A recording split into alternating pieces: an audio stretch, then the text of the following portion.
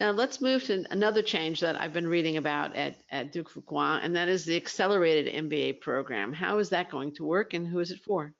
Yeah, sure.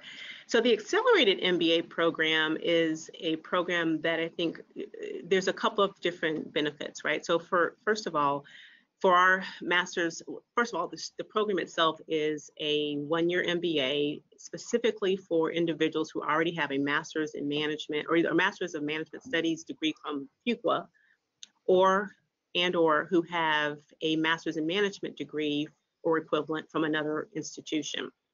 And so it really is this notion of there are individuals who, have studied, developed the core competencies around business in their particular master's program, but are still looking for that additional leadership capability, credentialing, the MBA, right, to further advance their careers, but want to do so in a way that's accelerated, which makes sense. Sure. Not everybody has the capability or interest even in taking 2 years out of the workforce.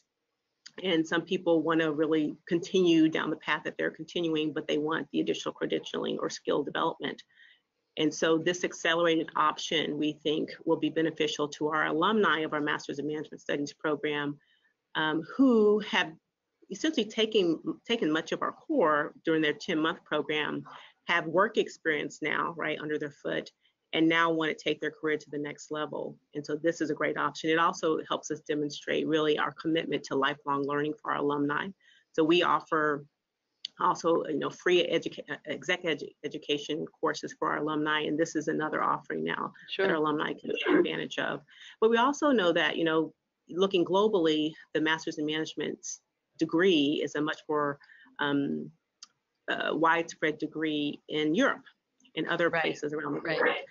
And so we're looking at that also in terms of, are there individuals who have a master's in management, but also now want to layer on the MBA within a US MBA degree and work in the US. And so this is a great option because it provides that accelerated opportunity to do so.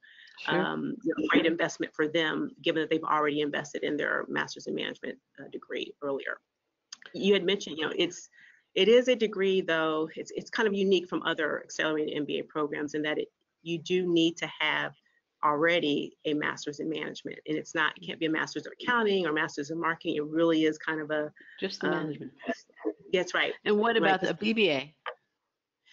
Right. So, BBAs, if you have only a undergraduate business degree, you would not qualify for it. You would need an additional master's in management degree. From another institution or our institution in order to really qualify. And the reason is because the program essentially is a part of our daytime MBA program, but these individuals have already taken the core courses, right, that are required for our daytime MBA program, but that fulfill their Master's of Management degree. And so what allows them to do is to come into our daytime MBA program and really take advantage of the electives and go deeper in those electives and for the year and fulfill their degree requirements in 1 year. And when would they start in the calendar? When would they start the program? So they start with the incoming daytime individuals. They still are taking part in the Summer Institute in the new curriculum that I was telling you about. But what they don't do, once our daytime MBA students would start their core curriculum, these our accelerated MBA students are now taking elective courses with the second year students. Right. So there's no internship. There's no internship with the.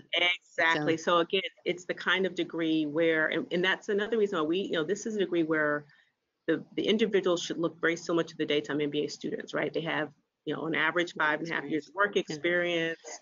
They are in careers or functions where they've been able to do well in. And so it's not as if they may not want to take advantage of and change companies, but they don't need the internship in order to do it, right? So their requisite business experience with the degree would allow them to be competitive in a full-time job market, recruitment. Do you anticipate